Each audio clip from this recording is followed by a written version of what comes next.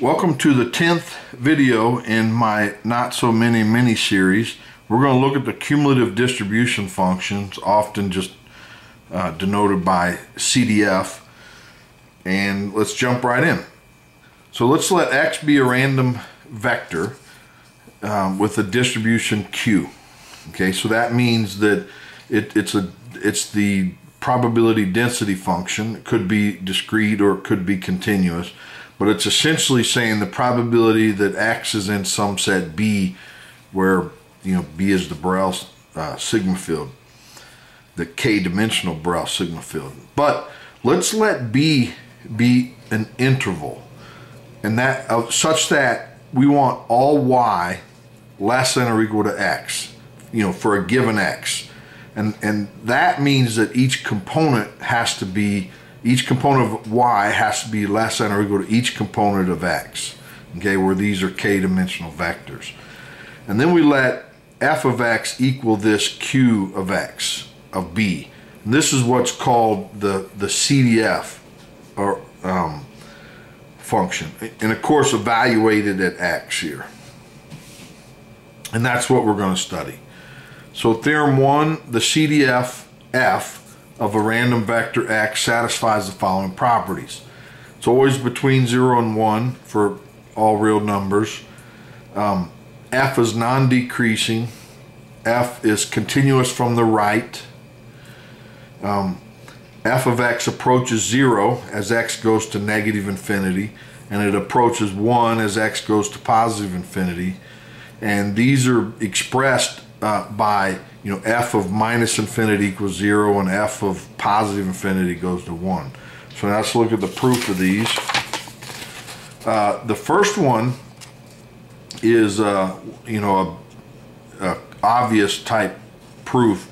So we want to show this, but f is a probability. Remember, it's a probability of being in that interval, and probabilities have to be between 0 and 1 because it's a probability measure.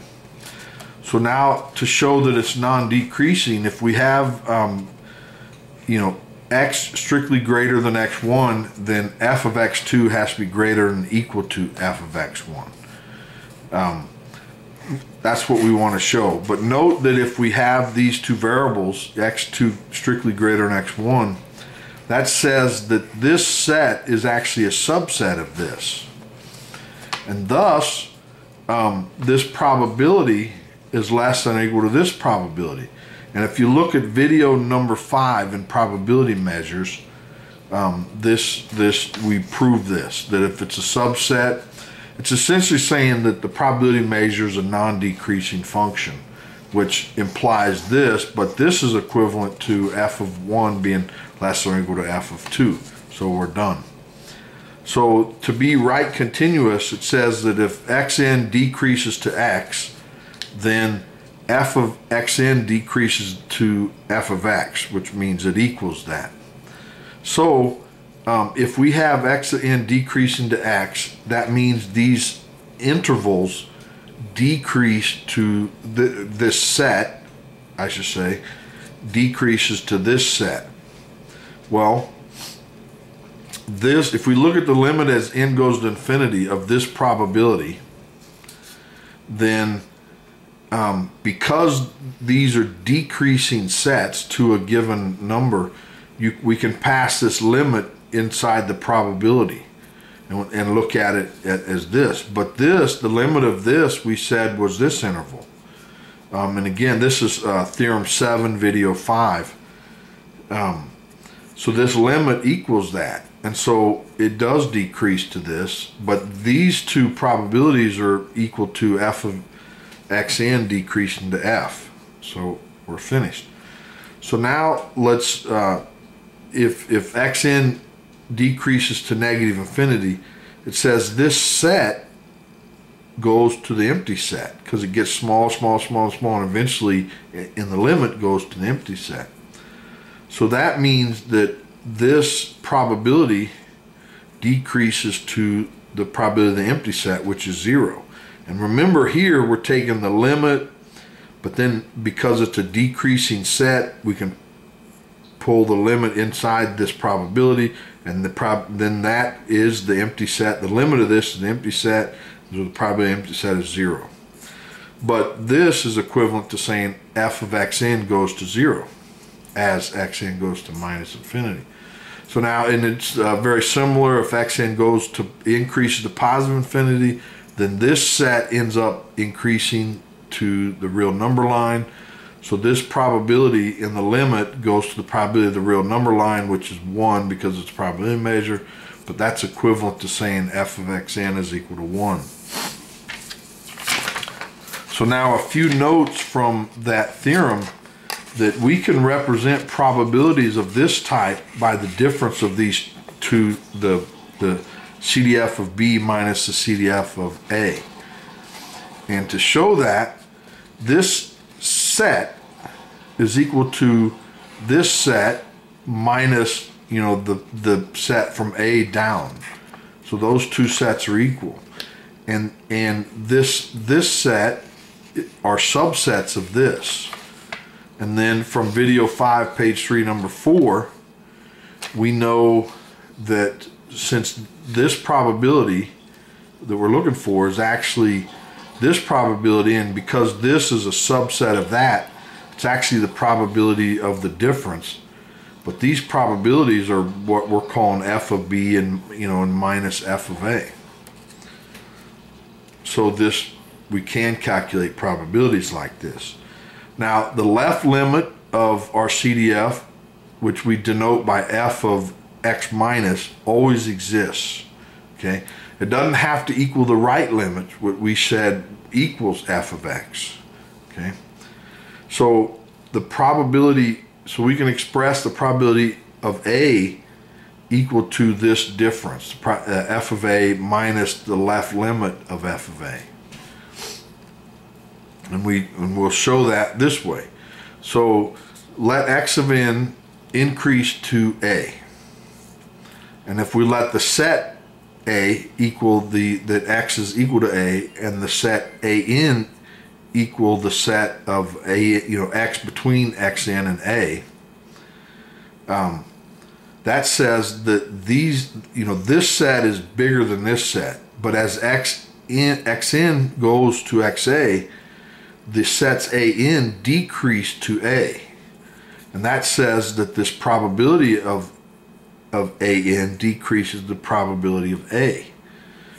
Or, if we take the limit as n goes to infinity of this set, but because this set is a decreasing sequence, we can take the limit in, and then the limit of this interval is actually just x of A, so it's a probability of A.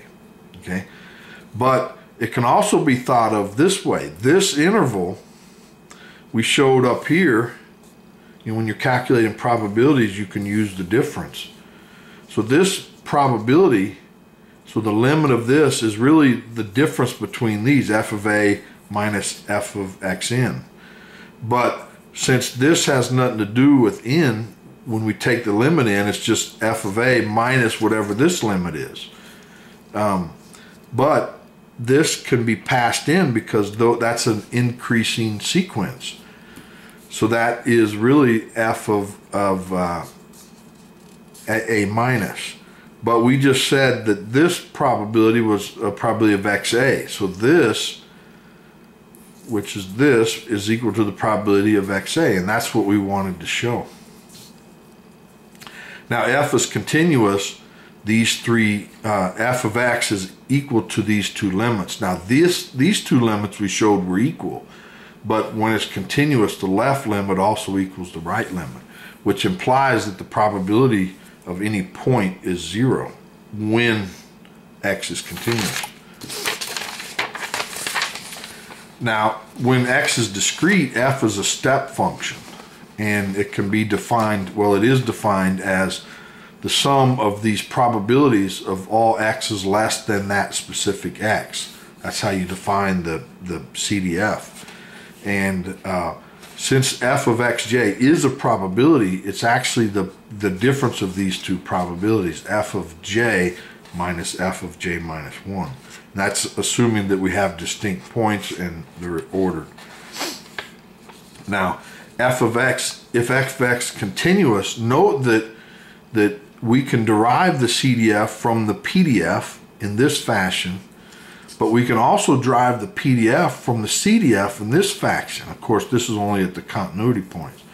But what this determines is, what this says, that the PDF determines the CDF, right? And here it says the CDF determines the PDF. And then what that's saying is there's a one-to-one correspondence, you know, between these two functions.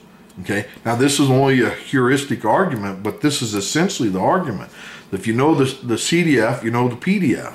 And this becomes important, like if you do a variable transformation and then you find the CDF of that transformation and show that it equals the CDF of a known distribution, well, that implies that it has to be that PDF, or the density is equal to that transformation.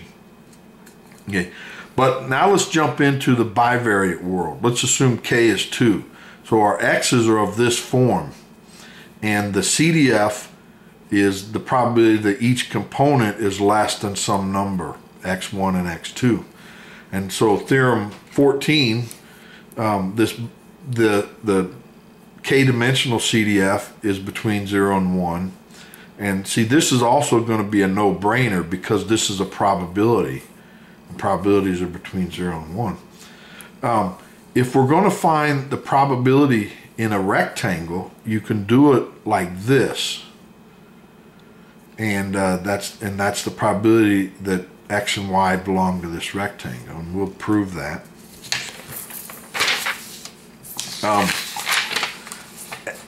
F is right continuous with respect to each coordinate, and if x1 and x2 both go to infinity, then the CDF approaches 1. If at least one of those go to negative infinity, then it goes to 0. And notationally, we can write it like this. If both of these components go to infinity, it's 1. If one component or both go to negative infinity, then it's 0. Okay. So now let's show little proofs of these. So the first one is it's sort of a obvious or clear moment. Probability is between 0 and 1, but this probability is f of x1, x2. That's how it's defined. Now this next one is a little bit more detailed, but we'll go through it. So in this region, we're interested in this rectangle here.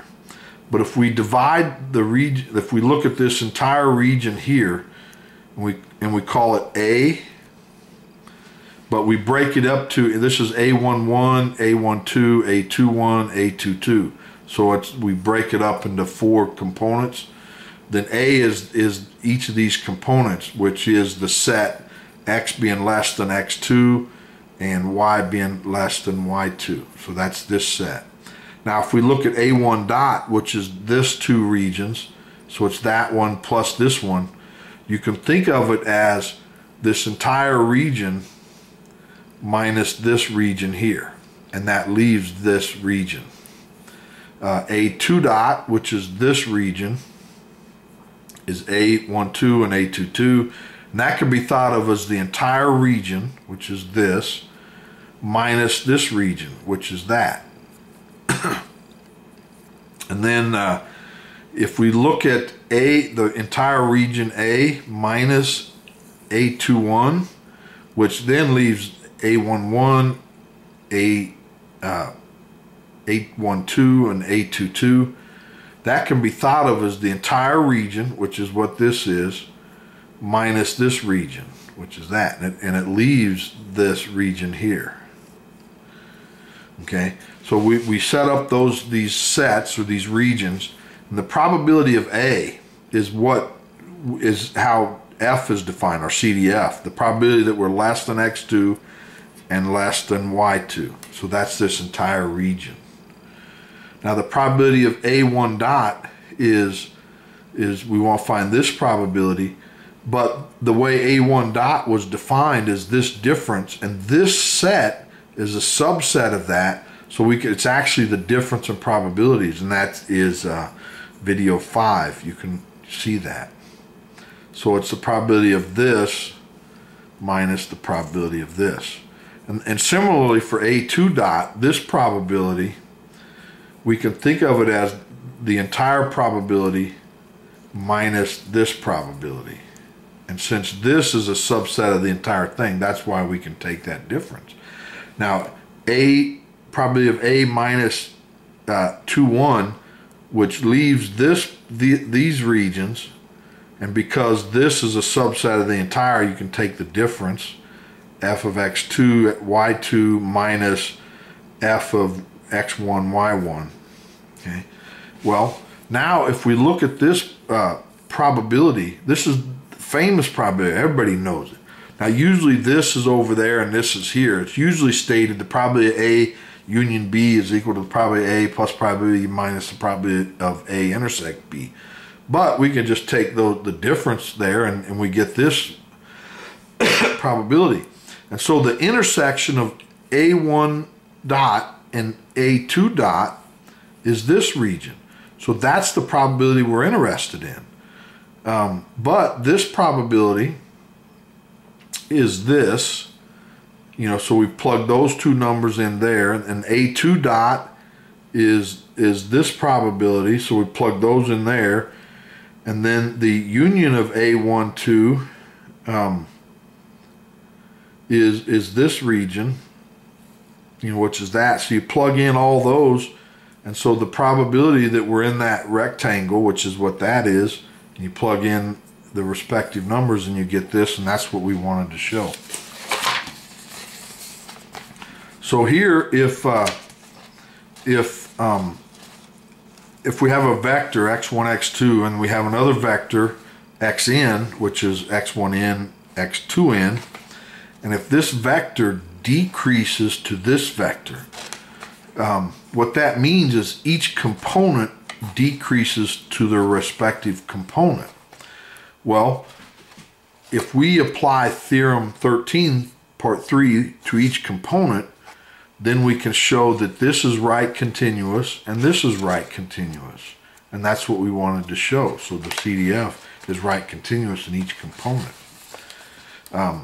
Here, if both x1, x2 go to infinity, then this product space increases to the two-dimensional real line, and so this probability goes to the probability of the sample space, which is 1, and that's how we define probability measure.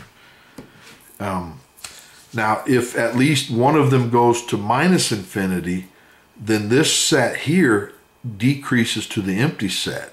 Now, if one or both decrease to minus infinity, that goes to 0. And that says that this probability goes to the probability of the empty set, which is 0. And that's what we wanted to show. Now, one note though, if we look at if we just let one component go to infinity, so notice up here, both components have to go to infinity in order for this to increase to 1. But what if only one component went to infinity? So that's the probability here that we're looking for, that this component goes to infinity. Well, since these are would be increasing sets of one another, then you can move that limit in, and then this becomes the entire real number line. So the probability that x1 is less than some number x1, and this event is somewhere, but you know it happened. That's really just saying that the probability x1 is less than some number x1. Well, this is the probability, that's the CDF of that first component. Okay. Well, and then similarly, we can say that if we let the first component go to infinity, that's really the CDF of the second component. And these are random variables. These here are called marginal distributions from the joint. And we're not going to go into that. I'm just touching upon it. And so if we want the joint PDF, we can also take the partial derivative with respect to x1 and x2 to obtain this. And so we can set up some sort of one-to-one correspondence between the CDF and the PDF, even in higher dimensions. Okay. Well, that's all I have for today. And that's the last series, the last video in this little mini series Really, I wish I had, 200 videos to do to give you maybe a full course in probability measure, but I don't. And I think this is a pretty good introduction to someone that wants to learn about probability measure, at least on sort of a medium to low level probability measure theory. Hope you enjoyed it. If you did, please like it and subscribe so you don't miss another video. Thanks. Bye.